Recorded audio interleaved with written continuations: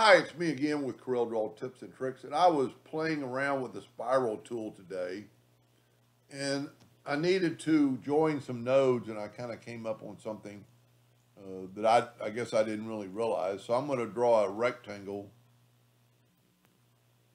and try to be about in the center, and then I'm going to take all these lines and virtual segment delete them. It is a rectangle, so it doesn't really matter if it's in the center or not. I actually missed that one little line right there, and that we can go back and get that. It would probably help if it was dead on center, but in this exercise, it really doesn't. So then I'm going to Control D and make a duplicate. I'm going to move it over just so I can see it, and then I'm going to mirror it both ways. And then I'm going to bring my lines in. I'm going to have to zoom in. And what I was trying to do was make a arrow-shaped line out of this. And so when you have this, even though you weld this, these lines are not connected if we look at it in the shape tool. They are connected, but the nodes are not connected. So you can go and select them all and go up to Windows Dockers that I always use and join curves. And I've got mine set on 1/2 inch, and so it works. So now these are all one node, but I need to, this will not work. Let's see how far apart these are by the parallel dimension tool. It's 0.42, so 0.50 should close it up, but it doesn't in this case. So let's take the shape tool and grab these two nodes and try to apply it. It does join them, but not what I want to do. I want to join those by doing this and join the two nodes and watch what happens. But I have to do this a lot, and I have to go up to select them, and I have to go up there. So I made a hotkey for it. Go to Options, Customization, and if you just look here, it just says Break Curve Apart. Well, it's actually, let's grab two of them, and it'll say Join two nodes. And I've already made a hotkey for J, but I'm just going to type in join. So here's joined curves, which is this. This is join, and you can kind of see that. And then go to hotkeys, and you can shortcut keys and type in a letter J, and then say assign, and then say OK. So it's going to save me a lot of time because I have to do both sides. So now I have to do is select those and hit the letter J. And watch how quick I can join those and make a pointed line out of this. And then I can actually do the other side. And the reasoning for it was I was going to fill these in with the Smart Fill tool. So all I'm doing is making a point. We're joining curves just wouldn't do it for me in this case because they're normally like a path of curves. Almost through, and I'm going to show you what I was trying to do. And I'm really one short, so I'm going to delete that. But I need, well, I did 21 and I was playing around with earlier. And actually I wanted to make them off center too. And I've still got my nodes set on really big. I'm going to go to Corel Draw and turn my nodes into small. I was doing something earlier what I wanted to show off the nodes. So if you see here, I'm going to leak if I fill that in.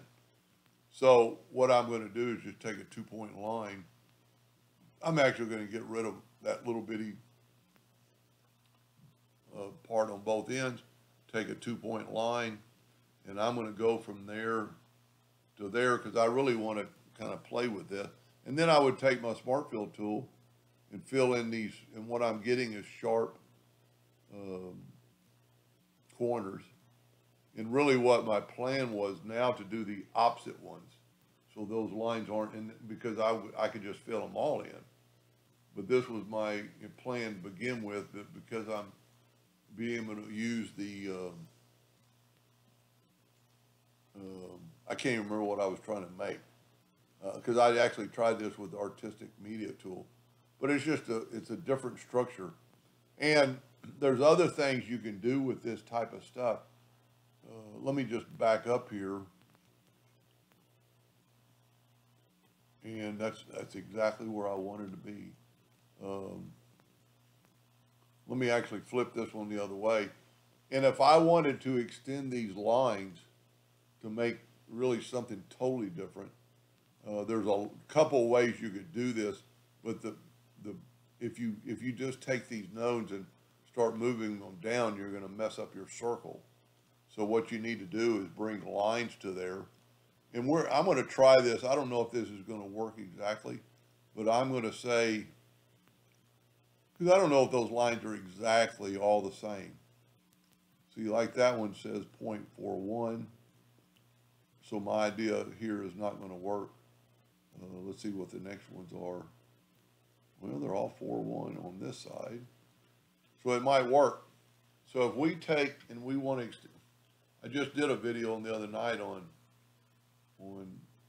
adding lines. So we're going to add, but I don't know which way to go. We're going to get the 2-point line and we're going to grab the parallel dimension tool, and let's see if we need, well, let's just do, so I'm going to go 0.41, and let's say we want 10 of them. Might not be enough, and I'm just going to hold down the control button and then hit right here, and it worked. Well, see, they're not all exactly, so that isn't going to work. So let's back up here. But what you can do is very easily just, take you a 2-point line without any much trouble.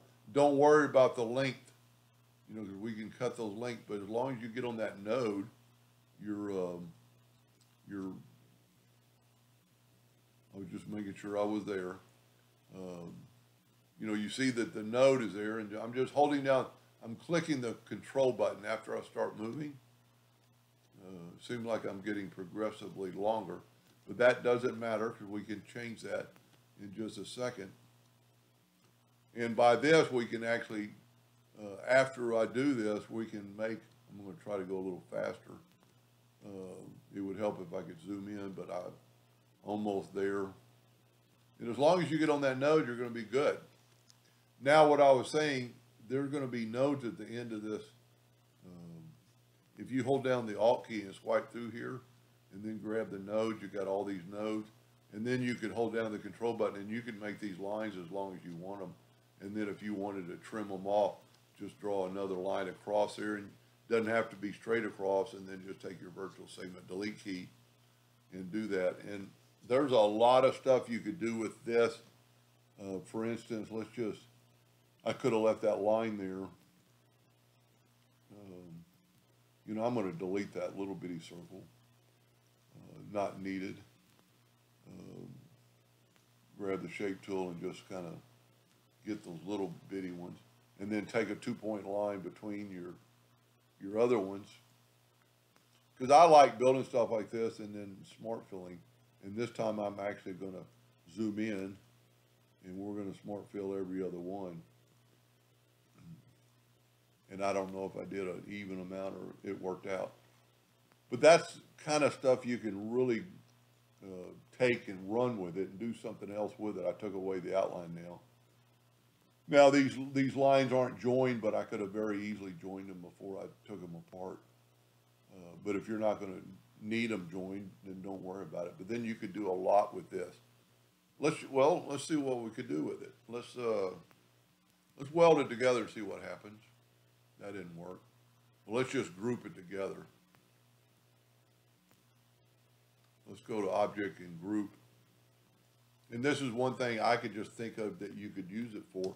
Hit the plus key on the keyboard, and then rotate it a negative 45 degree. Well, it's negative 90.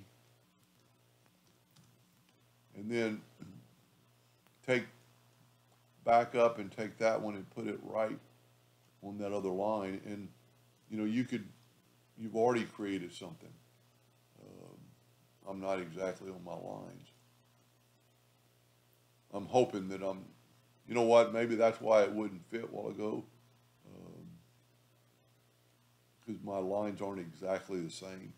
But you know what? I bet you we could stretch that a little bit and do it. So you probably want to hold down the control button when you first make your spiral so everything's equal. But anyway, fun little project. Things you can do with the spiral tool and cutting sections away. Anyway, I hope that helped a little bit. Thank you for watching.